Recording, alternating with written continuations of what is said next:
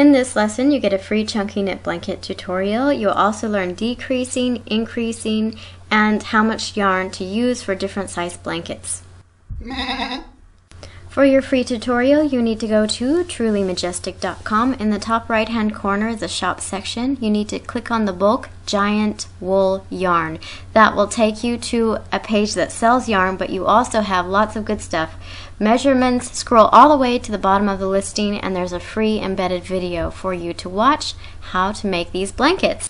Next, let's move on to decreasing stitches. These make your work smaller, so when you're knitting, this decreases your stitches. They're great for making heart blankets and all sorts of other shaped blankets. Once you understand how to do this, the shapes you can knit up are unending. So to do that, we need to slip 2 stitches off our arm. Make sure the first stitch you've slipped is facing you, and then knit from the back of the stitches to the front of the stitches, and that is knitting 2 together. It's a decreasing stitch. So for every time you knit 2 together, you have 2 stitches, you end up with 1. Don't get this confused with an SSK, which is the exact opposite of a knit 2 together. It also decreases, but it makes your stitches lean the opposite direction. So slip 2 off your arm, make sure the first one is facing you, knit them together.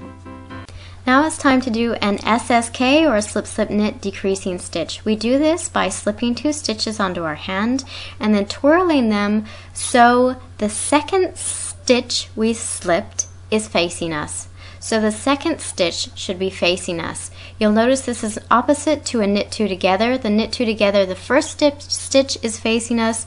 SSK, the second stitch is facing us. You can find my heart blanket video tutorial on YouTube, and as soon as you finish this lesson and learn how to make one, you should be able to knit up a heart with no problems.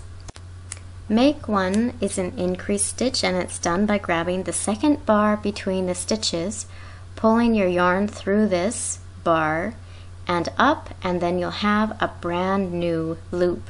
So I'm going to do this as well, going from the other direction so you can see what it looks like. Grab the second bar, yarn goes underneath that bar, pull it up, make a brand new loop, and there you have it. This chart is an approximate guide to how much wool you'll need for how big of a blanket. I will say this varies greatly on how big your arms are, how big your stitches are, so this is a general guide. This stripy blanket used 6 kilos of wool. If you're not already a subscriber, please do subscribe to our YouTube channel. It's called Truly Majestic, and I'll see you in the next arm knitting lesson.